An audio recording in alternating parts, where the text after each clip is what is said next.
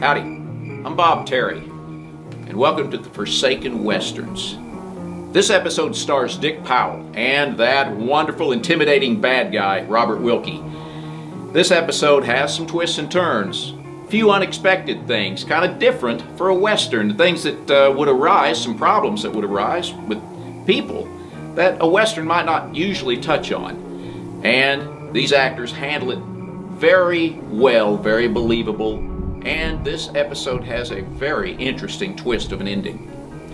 This episode is titled A Spray of Bullets. We'll see you after the show. Enjoy it.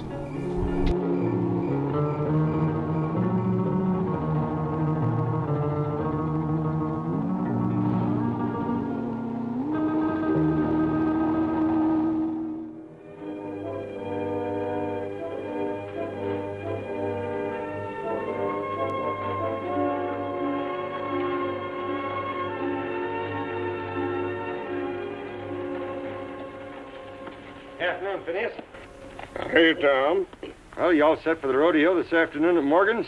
Take a heap more in the rodeo to get me a half mile out of town. Nope, I'm going to sit right here. You'll be about the only man left in town. There'll be a big crowd there. Well, don't get too lonesome. I never do.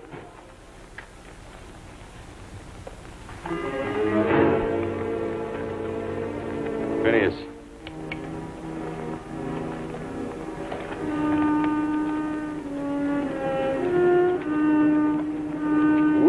Sonnet. Yeah. I seen him in Kingston once when he was sheriff.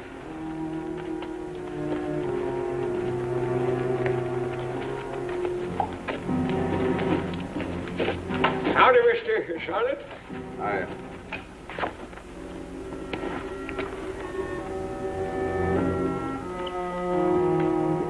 Phineas, you better go get the sheriff. What for? Ain't no crime for a man coming into town, is there? Will Sonnet ain't sheriff no more. Besides, you know who's in that saloon? Ben Crane. Now go get Sam and tell him to keep his eyes wide open. The sheriff is out at Morgan's. Besides, I wouldn't tell him nohow. And we're liable to see some real excitement with Crane and Sonnet in town. I'll go tell him myself. Maybe you'd like to see trouble if the sheriff won't. Come on. Ah, sure.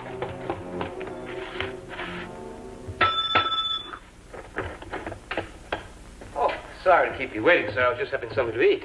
Come to Mesa for the rodeo this afternoon? No. Oh? Should be checking out in the morning. We're going to get a bath. We have a tub right here in the hotel. Would you like to reserve it? Of course, it's an extra charge of 50 cents for the boy to bring up hot water. I want it right away. All right, I'll take care of that, sir. And I do hope you're going to enjoy your stay with us, Mr. Sonnet. That's right. Now, if there's anything I can do for you, I mean, anything at all, anything that you'd... Let's start with the key.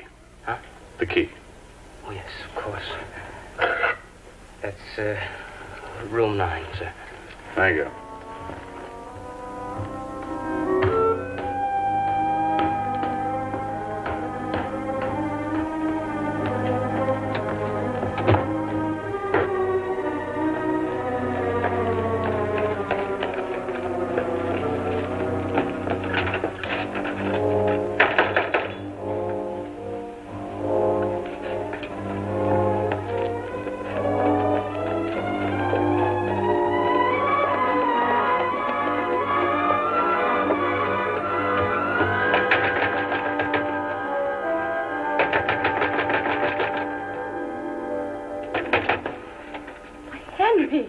You don't have to break the door down. Lucy, is your paw inside? I tried the office. No, he's gone out to Morgan to see if everything's ready for the rodeo this afternoon. I'm sure you can find him there. It's a fine thing. One time we need a lawman, and Sam's out of town. What's wrong? Nothing yet. But Mesa's got a visitor. A visitor whose gun is slung low and knows how to use it. A gunman in Mesa? And one thing's sure. Will Sonnet don't just travel around for the fun of it. Will Sonnet? Sonnet, Herb, Hickok, don't make no difference. Wherever that kind is, there's bound to be gunplay. And it's your paw's job to protect us citizens. Where is he? Checked in the hotel. Why?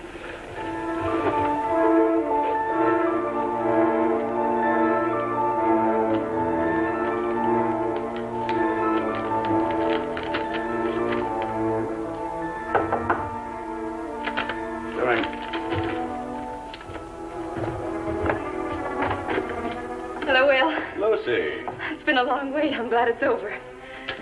Oh. Do you mind my rushing here?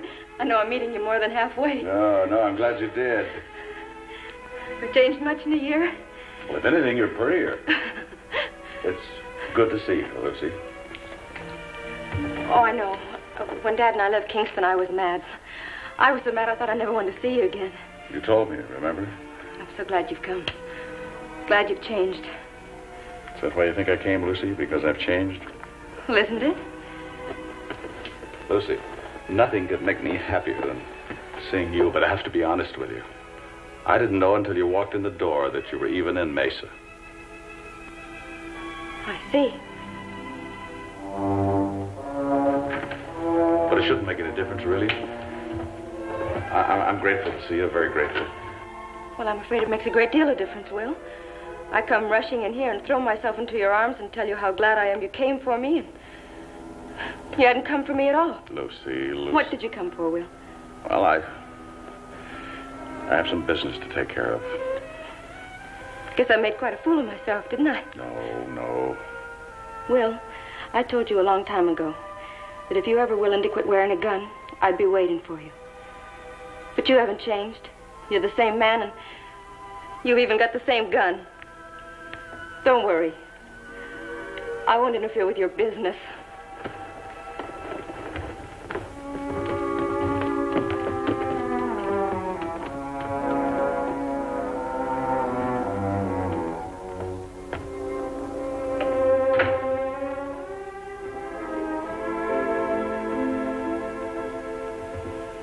Mr. Sonnet, my name is Phineas Turner.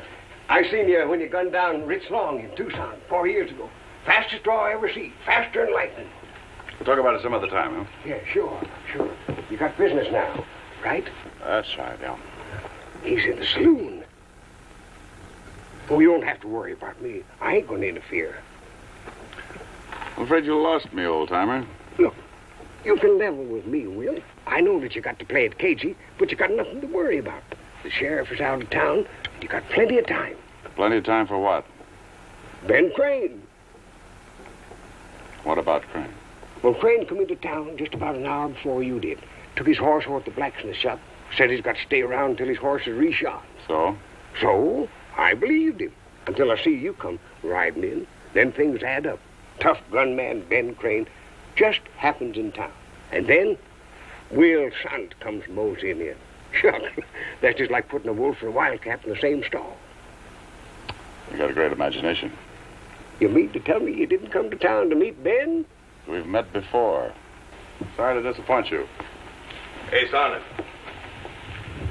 Will Sonnet in a hick town like this. Strange world.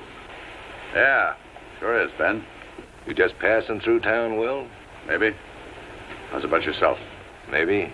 I ain't seen you in a long time, but I heard about you giving up your sheriff's job over in Kingston. Oh, you did? Yeah.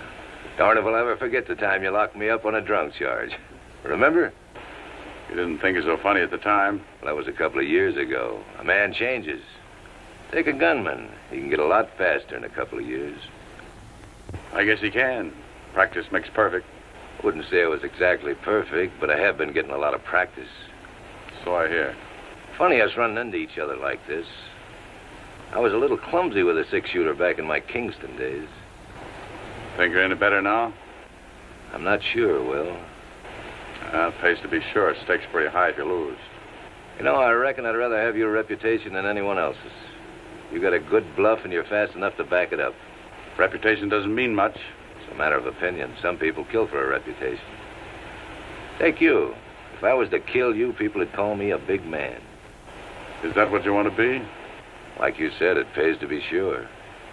And I ain't exactly sure if I'm fast enough. Yet. Care for a drink? No, thanks. Maybe some other time, Will. Maybe. Oh, Mr. Sonnet, just a minute. I want you to meet our sheriff. Howdy. That any way to greet an old friend? Sam! You old son of a gun. Sun was in my eyes. I couldn't see you. Fine way to treat your old deputy. I'm glad to see you.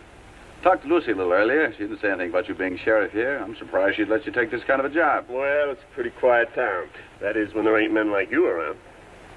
I heard you give up the badge in Kingston last month. Yeah. Been wondering when you'd come back for Lucy. Always figured you two could make a go of it. Well, that isn't why I came here. Oh? No, I came here...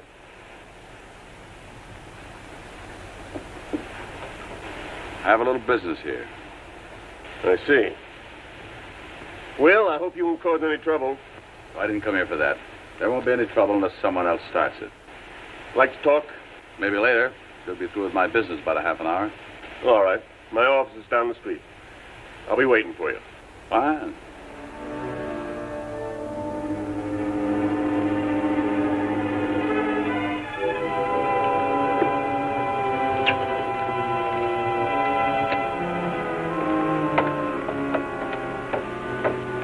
Dr. Sanders. I wonder what's ailing him.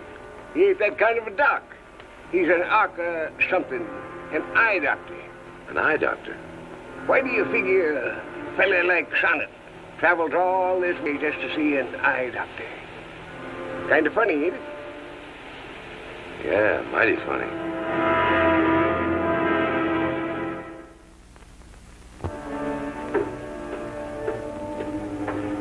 Here he comes, Ben.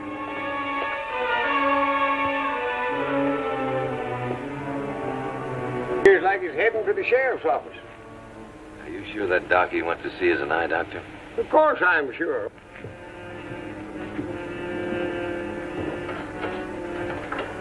Sam? Finish your business?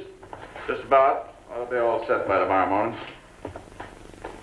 Just what are you doing here in Mesa, Will? You asking as a friend? I'm asking as a sheriff. That's what I'm paid to be.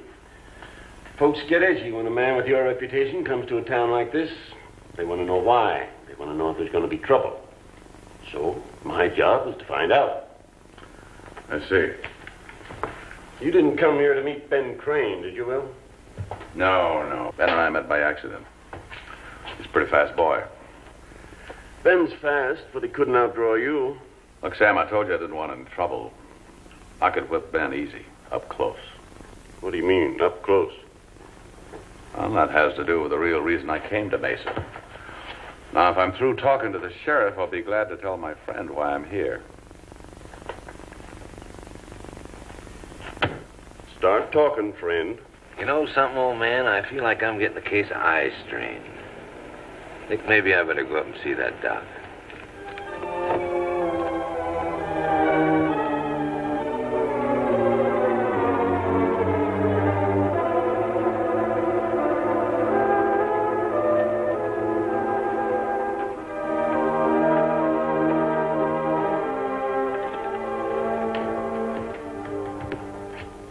Howdy, you the doc? Yes, sir? I understand you're an eye doctor, is that right? That's right. Are you working on something now? Well, it's a pair of spectacles for a new patient. Oh, how long does it take to make up a pair? Well, these will be finished by tomorrow morning. But if you're in a big hurry, suppose we run a test, see just what's wrong. Sure, why not? Well, all right. Sit right down here. Funny how I found out about you. I just run into my old friend Will Sonnet. We got to talking, and he told me about you. Oh. It seems like Will and I both got about the same ailment. Oh, you mean everything over 20 yards is all blurred? Yeah, that's right. Oh. That's a pretty miserable thing to happen to a man. So that's why you quit as sheriff, huh? What else could I do? First, I thought it was sun blindness. I'd been trailing a man out in the desert. Then when the blurring didn't go away, I got scared. I thought I was going blind. Good thing you heard about the doc here. Yeah, he's kind of hard to find, West. Travel around a lot. So your eyes have been bad for over 2 months, eh? Yeah. What about Lowell Tharp? What about him? We heard you had a fight with him just 2 weeks ago in Silver City. You gunned him down from a distance of about 30 yards. Luck. Nothing but luck. Tharp had a big mouth. I judged his position by the sound of his voice. Fanned my gun, set a spray of bullets, and one of them hit him. That's not the kind of luck I want to push. I'd think not. Will, did you tell Lucy about this? No. Why not? No, when I saw Lucy this morning, I didn't know where I stood. She still loves you. That's not what I mean. I didn't know what was happening to my eyes. Maybe in a few weeks or months, I'd go stone blind. I just didn't want to burden Lucy with that. Lucy's no baby. Chances are you're being too considerate. I don't think so. Anyway, there's nothing seriously wrong. Doc tells me I'll be all right. I want to talk to Lucy now. You know where she is? Well, she hasn't brought my lunch yet, but she's probably on her way out of the rodeo. I have to be there, too, so how about riding along? Why not? I'll get my horse and be right back.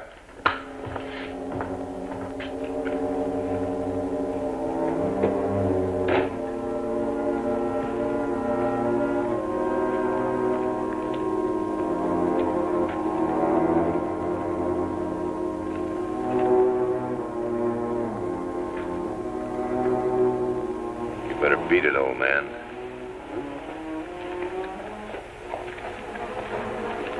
How about that drink now, Will?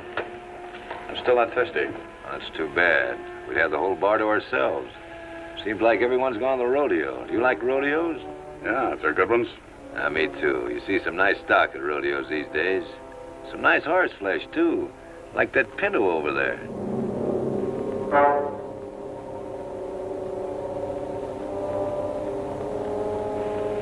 Yeah, nice horse. Yeah, he sure is. You gonna be in town long, Will? I'll be around. So will I. Maybe we can have that drink later. Maybe.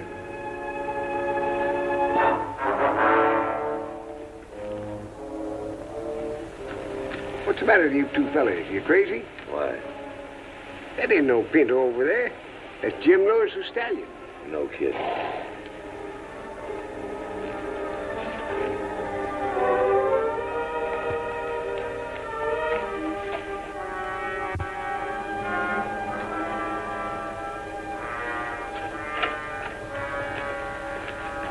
Lucy brought my lunch after all. She's inside, wants to talk to you. I'll go over to the house and eat. If you still want to go to the rodeo, stop by.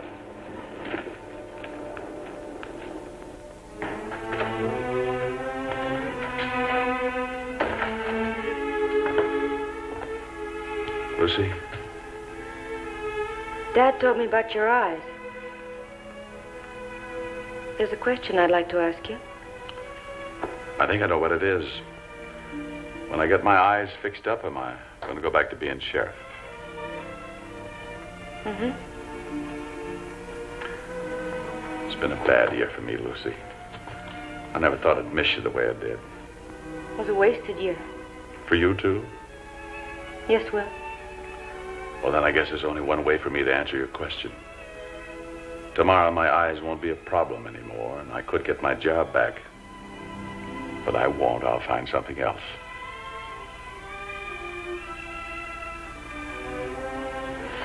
Oh, Will, I'm so glad. Do you understand now? I love you so much, I just couldn't stand your being a sheriff. Never knowing when you might be brought home hurt or dead. My dad's been a lawman all his life. I've seen what it's done to him and to Mother. Always worrying and... I know. How do you like your husband wearing glasses? Well, I like it fine. As long as he's not wearing a gun belt. But you won't even let me hunt rabbits. Go tell Dad. Yeah, we better tell him everything's all right. He'll be worried about me knowing your temper.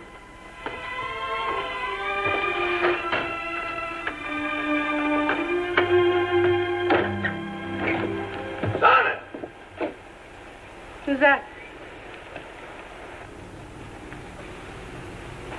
Sounds like Ben Crane. What does he look like? Oh, he's wearing a dark hat, green shirt. Tall. Is he a friend of yours? No friend. Sonnet! You better send your girlfriend back inside. That's Ben Crane, all right. What does he mean?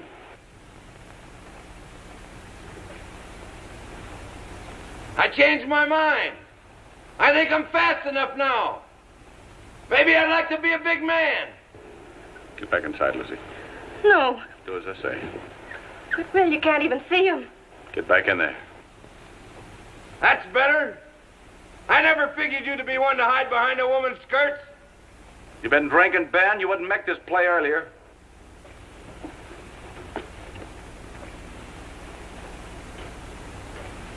No, I'm sober, Will. I never pick a fight when I'm drunk.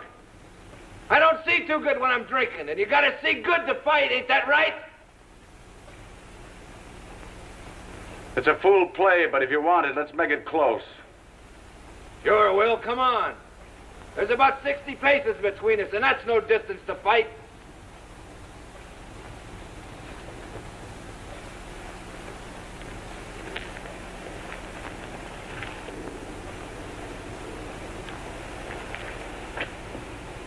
You want it closer?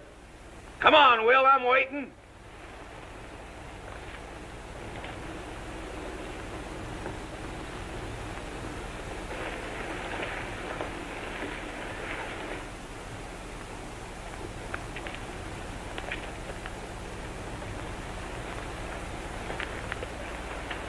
Yards, that's better. Keep coming.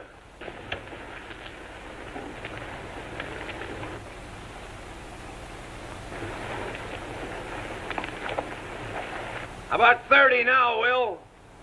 That's a good distance. Hold it, Will.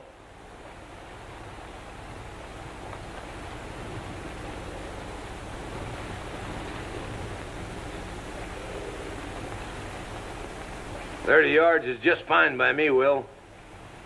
Of course, you might like it closer. Say 20? But I'm calling this play. The old man here's been itching to see us tangle all day. Suppose we let him in on it. Start counting to 5, old man. When he reaches 5, you make your play, Sonnet. All right, old man, count. 1, 2, 3, 4, 5.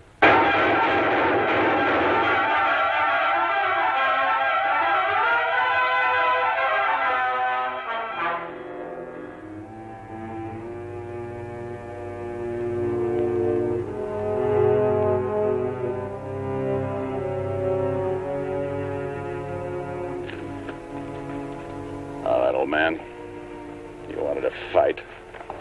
From now on, to your own. You all right, Will? I'll be in the office with Lucy. Sheriff, you should have seen it. Quick as flash lightning. He emptied his whole gun. Get him off the street, boys. Well, I guess I shouldn't have left you alone. I was lucky, Sam. You two better go on at the house. There'll be a crowd here soon.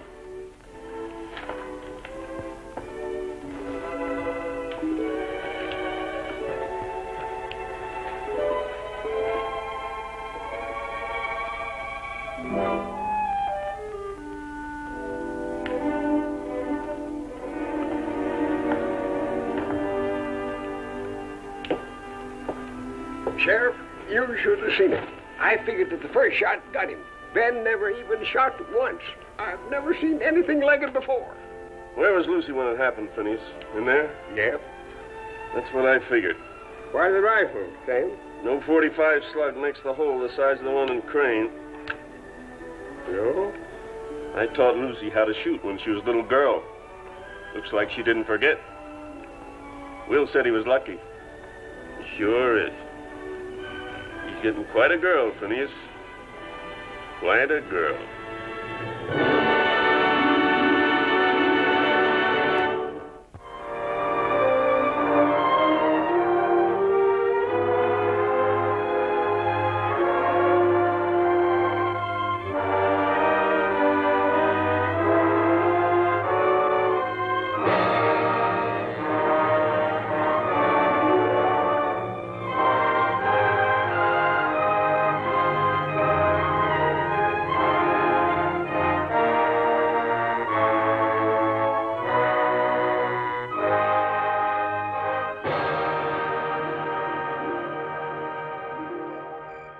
Well, that was a little bit of a different ending than I was expecting when I watched this episode for the first time. Dick Powell, after this, had Dick Powell's Zane Grey Theater, and this is very reminiscent of an episode of that series.